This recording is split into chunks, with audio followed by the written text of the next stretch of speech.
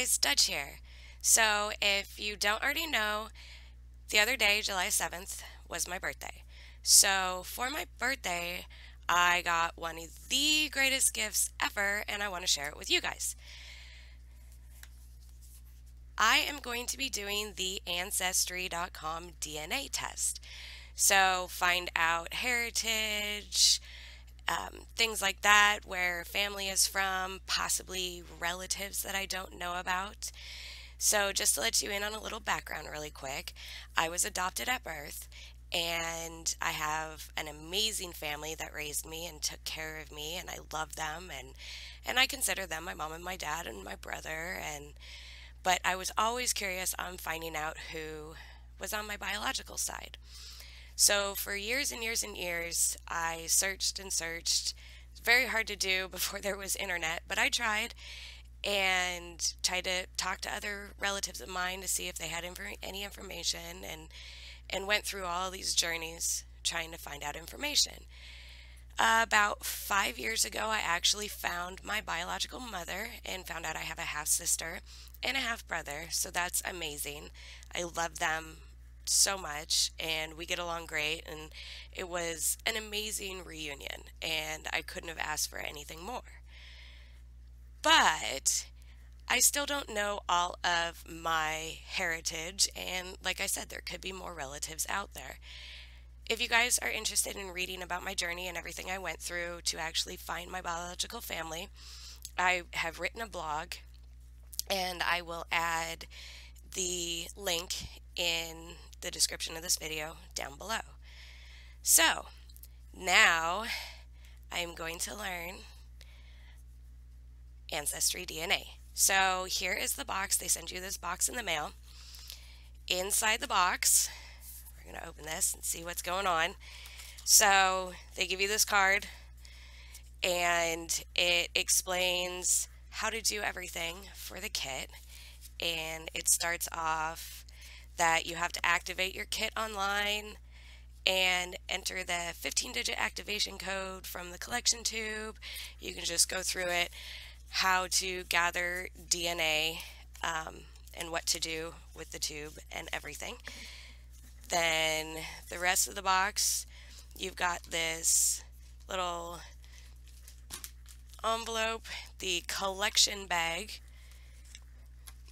Here is the tube that you spit in to collect your DNA. At first I thought it was a swab, but I guess you have to spit into a tube and fill it up to the little black line, which, don't worry, I will spare you. You guys do not have to watch me spitting into a tube.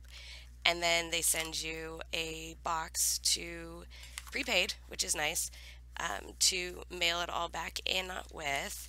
And it says it takes 6 to 8 weeks for you to get your results.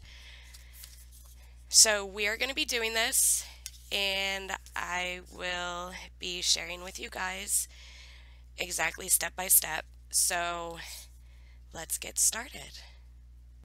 Okay, so just to let you know, I got on to Ancestry. I registered my or activated my DNA kit here, and you missed the wonderful spitting in the tube.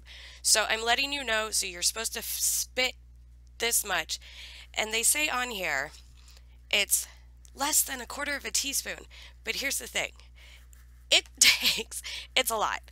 So you get dry mouth when you're doing this. So now I have put on the solution and tightened it so the solution went into this little tube, and now you're supposed to shake the tube for at least 5 seconds. So that's what I'm doing here right now. And it says, this will ensure your sample mixes thoroughly with the stabilizing solution so our lab can best process your sample. So I'm guessing it's been 5 seconds. I've been talking the whole time.